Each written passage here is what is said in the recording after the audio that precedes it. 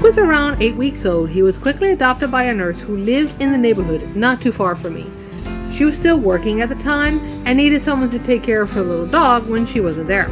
Since I was fostering his brother Sam, she had asked me if I would also take care of Duke as well. Of course I said yes, since it would give the twins a chance to play together before Sam finally got adopted. Something that caught my attention was she kept sweet little Duke in an outside pen when she was home. No matter what the weather was, he was stuck all alone in that pen for the first 18 months of his life. The only times he ever got out was when I was puppy sitting him, or if the weather was just too bad in my opinion to leave him in there. Otherwise, he was left in his pen without any form of physical human contact from her whatsoever. She did give him home-cooked food, good treats, and plenty of water, yet not once did I ever see her attempt to pet him, touch him, play with him, or take him out of his pen at any time. She would just leave him in there all alone to entertain himself. When I asked her about all of this, she simply stated that she didn't want a dog in her house. What could I say in response to this? If I would have been rude to her, then Duke would have suffered.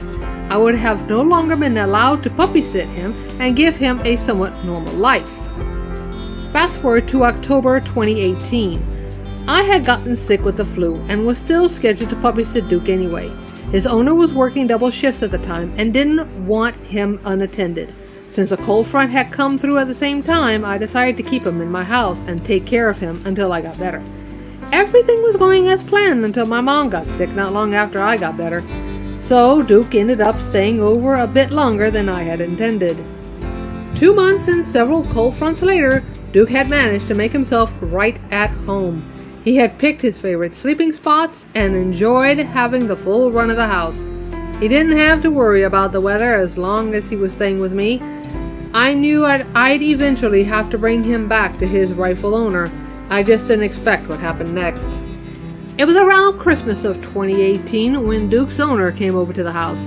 I thought she had finally come to pick Duke up and bring him home after the 2 months I had him in my house. Instead of her taking him back, she announced that she would be retiring and moving out of the neighborhood and into an apartment that didn't take dogs. Since she couldn't bring Duke with her, she was leaving Duke with me. I would effectively become his new owner. Duke has always seen me as his mama, but this news just made it official. Duke had finally gotten his true forever home with my mother and me, the family he had always wanted, and we couldn't be any happier to have him in our lives.